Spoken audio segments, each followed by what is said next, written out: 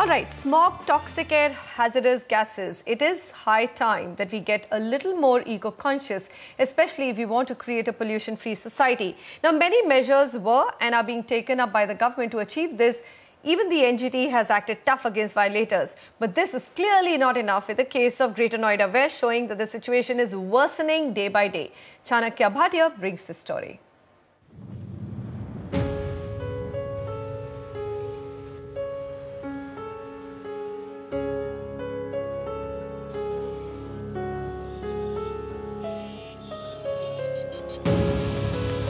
The menace of pollution has made life in Delhi NCR unbearable, and every day we hear about ever more drastic steps from the odd even plan to waste management rules being taken up to control pollution. But in the midst of all this, Greater Noida West, an upcoming residential destination, is slowly turning into an urban desert with construction debris making steadily worsening air quality.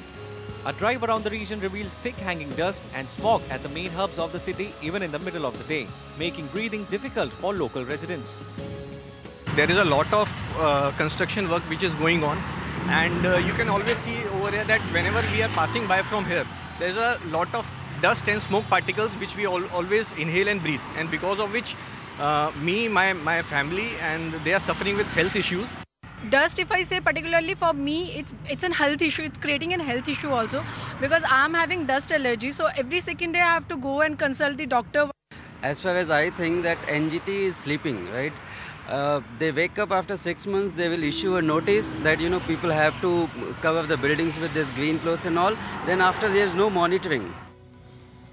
In December last year, the central government had come out with directions for pollution control and improving ambient air quality in Delhi NCR.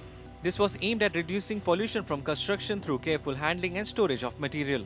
But in Greater Noida West, construction material lies out in the open at project sites even as developers deny responsibility.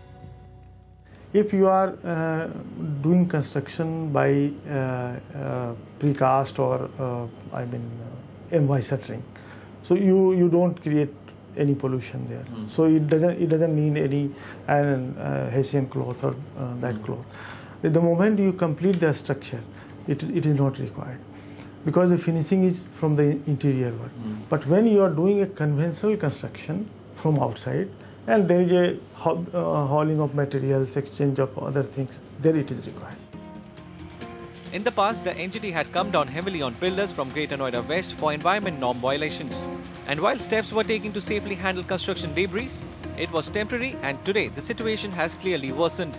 The amount of dust pollution in the region has raised alarms, and home buyers across the region are coming together to urge the authorities to take action. It can be clearly witnessed that the directives laid down by the National Green Tribunal last year are not getting fully complied by the developers in Greater Noida West region. It is high time that the developers and the authorities should come together and act on this issue, because in near future, Greater Noida West will be the new residence for thousands of home buyers. With camera person Manoj, this is Chanakya Bhatia for NDTV.